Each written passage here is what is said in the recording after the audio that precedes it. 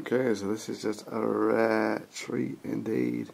So up there, the bright one is Venus, and the one just above it is Jupiter, and they are incredibly close together to the point where, you know, it's about a full moon's distance between the two planets, which is just mind-blowingly close, seeing as these are the two brightest planets in the sky.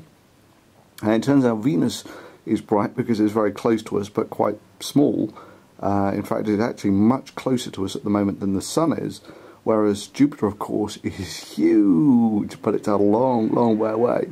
So, in terms of angular size, the two planets, I'll show you through the telescope in a second, in terms of angular size, they're almost identical. Right? So let's see what we got. So,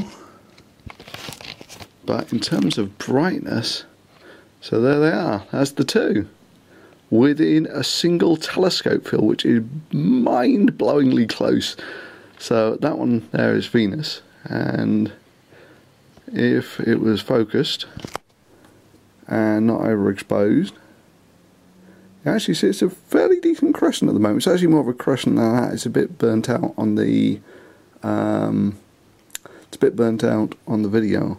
Meanwhile, Jupiter, by comparison, is just really pale. Right? So it's got this almost ghostly look to it compared to Venus. I mean, Jupiter's just one of the brightest planets. I'm going to zoom right up on it. I mean, you see it's a disk, yeah?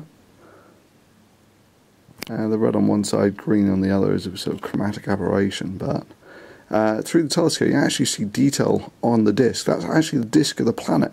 So you actually see, you can compare the angular sizes of these two planets. Oops, where are we? There we go. That's the angular size of the planets side by side, which is just incredible. So just so we're clear what you're looking at there, what you've got is Venus is dead close to us. It's about the same size as the Earth, right? But it's close, which is why it seems so bright like that. And then you've got Jupiter, who is a long way away, 5 times further from the Earth than the Sun. I'll show you what the full moon looks like on the same. Right, so what I'll do now, I'm going to zoom in to my two planets. Zoom, zoom, zoom. There they are, look at that. And now I'm going to actually go and point this at the moon, so you just get, and that up there, same scale, is the moon. On the same scale. Cool, eh?